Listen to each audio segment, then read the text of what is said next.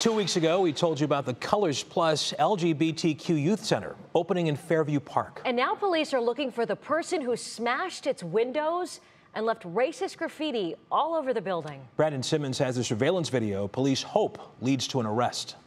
Sad, disappointed, enraged, but most of all, we just want to make sure that we're fighting for youth and making sure that they have safe spaces. Kristen Pepera described what staff and volunteers at Colors Plus LGBTQ Youth Center are feeling as they cleaned up broken glass and wiped away racist graffiti left behind by a vandal early Friday morning. Preliminary investigation shows that this coward acted alone and used the color of darkness and a mask and a hat to conceal their identity. The lone vandal caught by surveillance cameras, although he was wearing a hat and mask. He can be seen pacing back and forth for several minutes, spray painting the building. Eventually, just out of frame, he uses a brick to smash a window.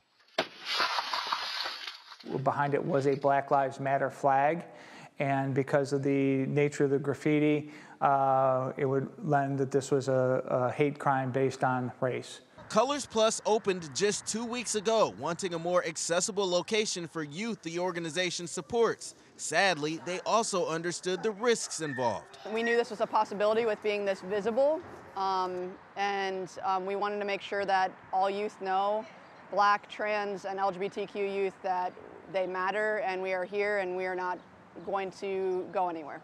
And the vast majority of people in Fairview Park are showing their support, not letting one bad person represent the thousands who do good. People who live in the city, who work in the city, who serve the residents of the city don't condone this or accept this or tolerate this. If you have any idea who the bad apple is, don't hesitate to contact Fairview Park Police.